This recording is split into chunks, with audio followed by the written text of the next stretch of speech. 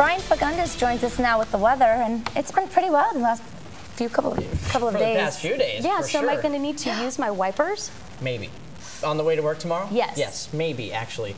We could see some showers in the morning, but that'll dissipate by the time we hit noon. Let's head out to the clock tower right now at Ohlone College, Smith Center. We saw some partly cloudy skies for the most part of today.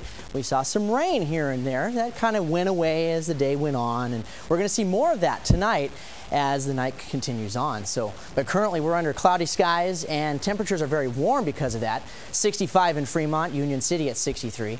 It's 64 in Newark, and for the most part things will remain mild overnight for a while. Now check out these rain totals yesterday.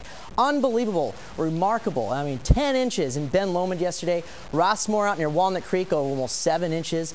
Oakland Hills over there at Tilden Park, just over 5. At Los Gatos, just over 4, and almost 11 down there at Mount Umunum, down there right along 17 corridor. Almost 6 inches in San Rafael. These are record numbers. I mean, some of these places are already 20% of normal for the year. This is what we had come through us yesterday. That's actually made its way over to Dakotas, where it's snowing right now. This guy is what's given us a little bit of showers today. That's going to move on through, give us clear skies for tomorrow. It's this one we're watching right here. It's actually that tail end's going to sweep over us probably for Monday. We could see some showers. Slight chance of rain overnight. 54, mostly cloudy skies.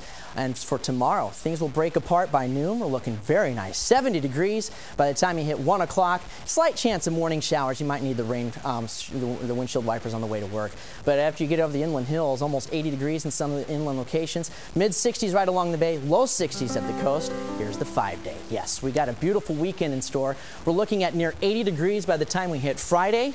Saturday, some nice skies, a little cooler. We got some north winds that we'll be picking up. And then by the time we hit Monday, that's where we're looking at our next storm system.